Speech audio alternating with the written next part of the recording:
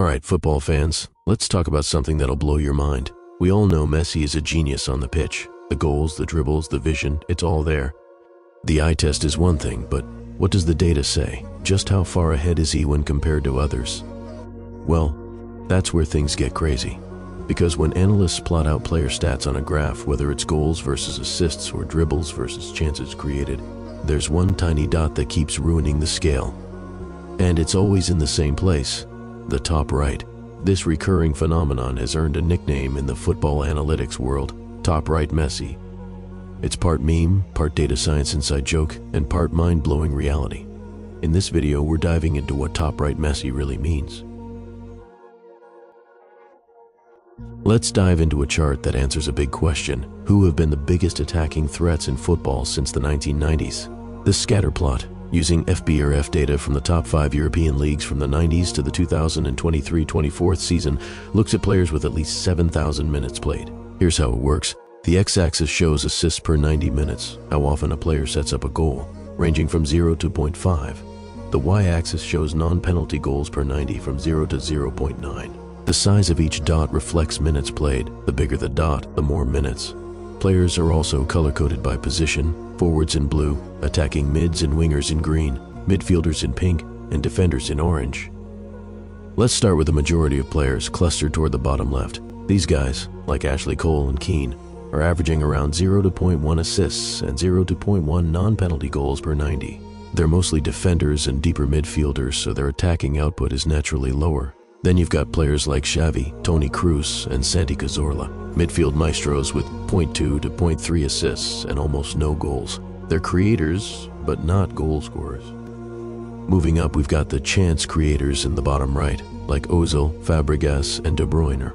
These guys are assist machines, averaging 0.3 to 0.5 assists per 90, but their non-penalty goals are still low, around 0.1 to 0.3. De Bruyne, for example, is close to 0.5 assists per game. Insane creativity, but he's not a primary goal scorer.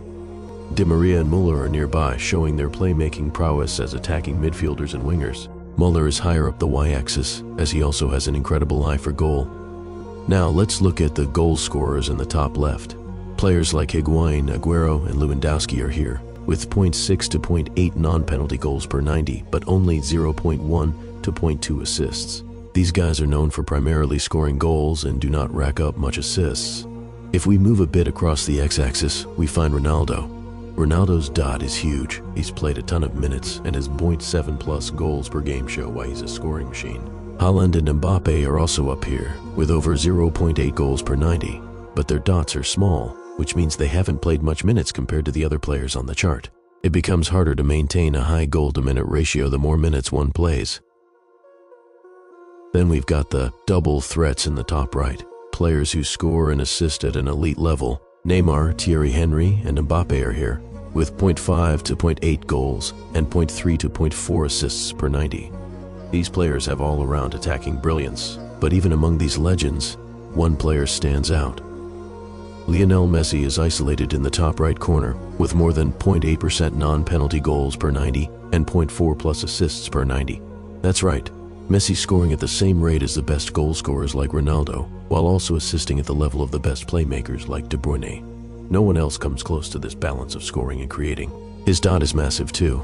He's played a ton of minutes, and he's done this consistently for decades.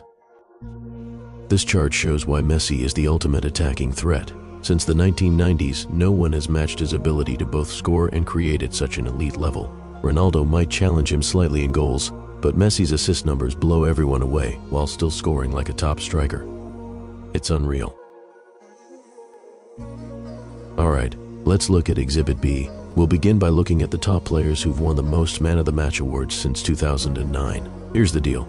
This chart tracks Man of the Match awards against the number of games played. The x-axis shows games played, ranging from 0 to 700, and the y-axis shows the number of Man of the Match awards, from 0 to 350. The color gradient at the top, that's the efficiency, how often a player wins Man of the Match per game, ranging from 19% in blue to a staggering 52% in red. Let's start with the main pack. We've got some of the biggest names in football here. Erling Haaland, Arjen Robben, Kevin De Bruyne, Eden Hazard, Harry Kane, Kylian Mbappe, Zlatan Ibrahimovic, and Neymar. These guys are legends. and their man of the match counts are impressive. Haaland, for example, has 39 awards in 181 games. That's a 21.5% efficiency. Mbappe has 82 in 342, and Zlatan's at 96 in 396. All of their efficiencies are hovering between 19% and 24%. Then we've got Neymar, who's a step ahead. He's won 90 awards in 336 games. That's a 26.8% efficiency. Incredible, right? And just above him is Cristiano Ronaldo, with 176 awards in 612 games, giving him a 28.8% efficiency. They both fall in the 26 to 30% range. Ronaldo's consistency over such a long career is unreal. He's played nearly twice as many games as Neymar and still maintains that high rate. But then there's Lionel Messi. Look at this. He's completely isolated at the top right. Messi has 324 Man of the Match awards in 628 games. That's a 51.6% efficiency. Let that sink in. Messi wins Man of the Match in more than half of his games. Ronaldo and Neymar, the closest to him, are at 28.8% and 26.8%, not even close to Messi's level. Messi's efficiency is nearly double Ronaldo's, and he's played almost the same number of games. This isn't just dominance, this is a different stratosphere. Messi isn't just the best, he's redefining what best even means. Whether it's his playmaking, his goals, or his sheer presence, he's winning Man of the Match at a rate no one else can touch. Let's move to the third data visualization. This time during a period that many called Messi a flop, his stint at PSG in League One.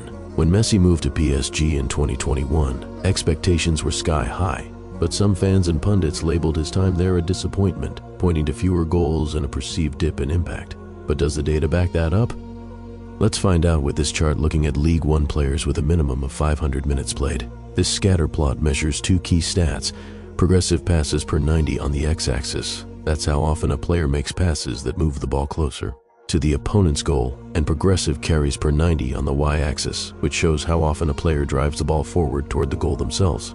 Together, these stats tell us who's best at advancing play, either by passing or carrying the ball.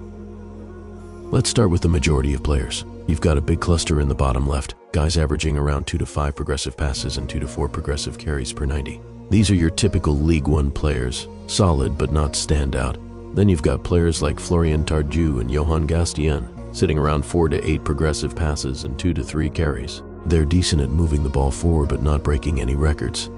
As we move up the chart, we see some bigger names. Bruno Guimaraes, Matteo Guendouzi, and Renato Sanchez are averaging 6 to 7 progressive passes and 6 to 9 carries per game. These guys are more involved in advancing play, combining decent passing with ball-carrying ability.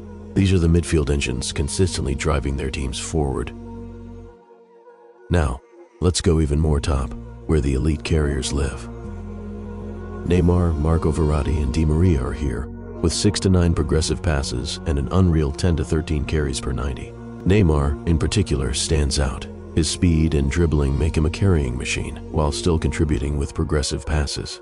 Angel Di Maria is also in this zone, with similar numbers, proving his class as a playmaker. But then, there's Lionel Messi.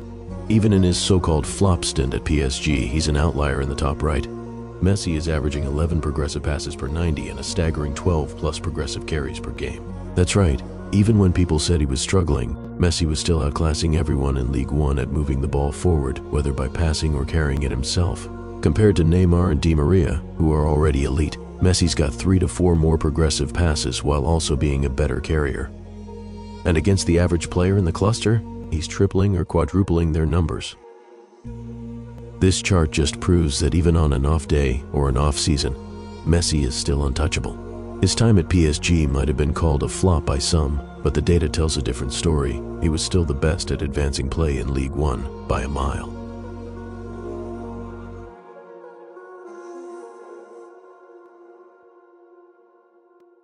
So what have we learned? When it comes to data, Lionel Messi doesn't just top the charts, he distorts them. He's not on the curve, he's not above the curve, he redefines the curve. Top right Messi isn't just a meme, it's a statistical reality, a shorthand for greatness. A reminder that even in the cold world of numbers, some players shine so brightly they leave the graph behind. Whether you're into eye test or spreadsheets, there's one thing everyone can agree on: Messi is different.